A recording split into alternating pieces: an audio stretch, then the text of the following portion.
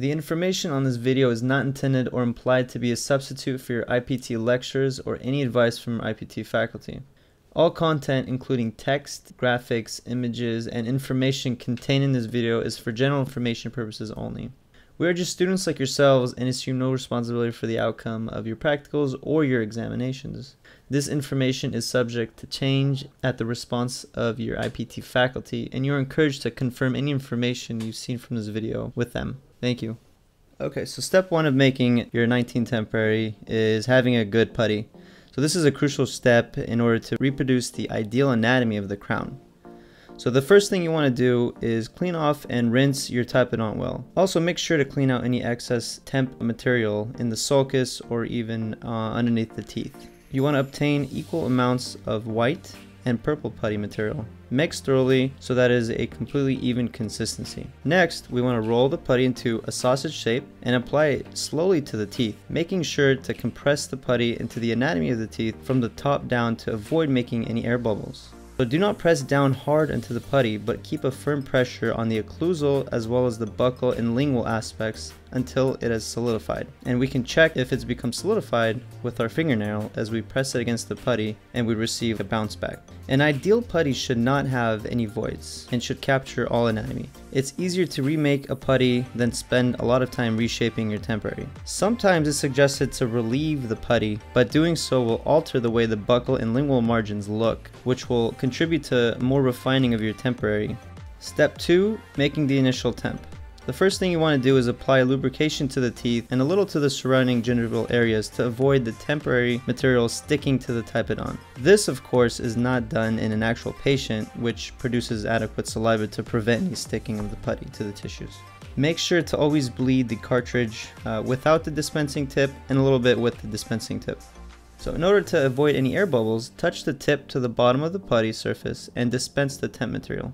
Also, keep the tip engaged into the temp material when dispensing to avoid creating any air bubbles. Seat the putty with the temp material into the tooth slowly.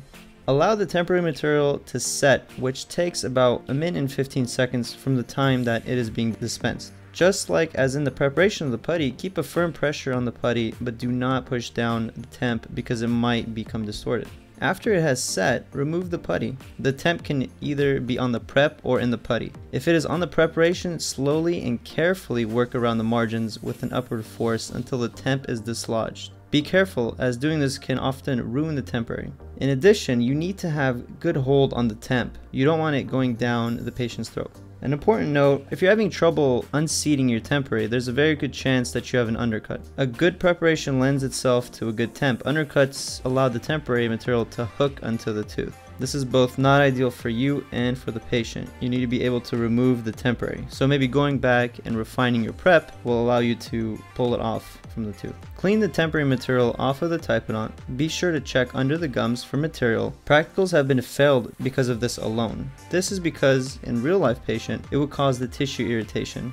Step 3, removing excess material from the interproximals, shaping and polishing your temp. Just like waxing, recreate the anatomy of the original tooth. Remove the excess material from the interproximal areas and shape the temp so that the interproximal contact is not too bulky or too light. You have the added advantage of being able to make these adjustments outside the mouth, but make sure not to remove too much. You still want an ideal click when flossing through the interproximal areas. The interproximal embrasures can be shaped well with discs, starting with the most aggressive to the least, which goes from red to orange to yellow. Fine polishing of the embrasure spaces can be done with polishing cuffs. Remember to air out any debris from the inside of the temp surface before placing back on the prep.